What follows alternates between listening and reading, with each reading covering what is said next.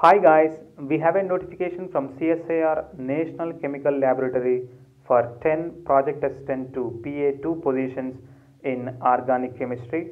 I hope the information is helpful for you. Give a like, share and subscribe my channel for more updates.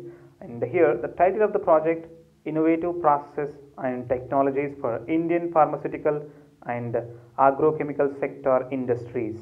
Minimum prescribed educational qualifications, M.sc in chemistry from a recognized university with minimum 55% marks.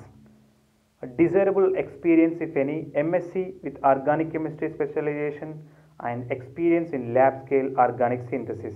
Age limit 30 years.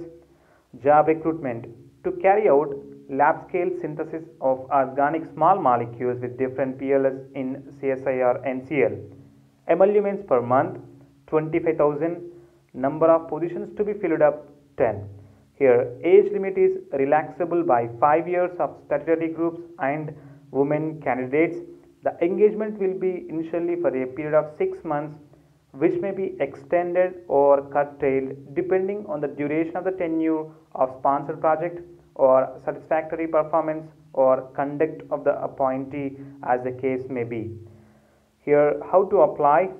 Applications giving full particulars in the following format along with 2 copies of recent passport size photograph and self-attested copies of testimonials may kindly be submitted. So here the important information we need to look for.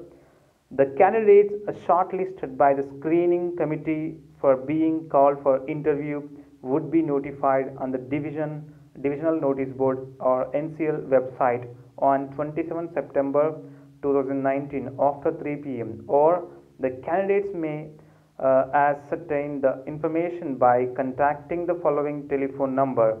The shortlisted candidates will be required to appear for an interview before the selection committee in MSM building of the laboratory CSIR NCL at 9:30 a.m. on 30 September 2019.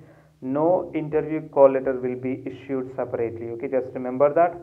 And here this is the form, that is application form for the position of project assistant 2. Just fill up and send it to NCL.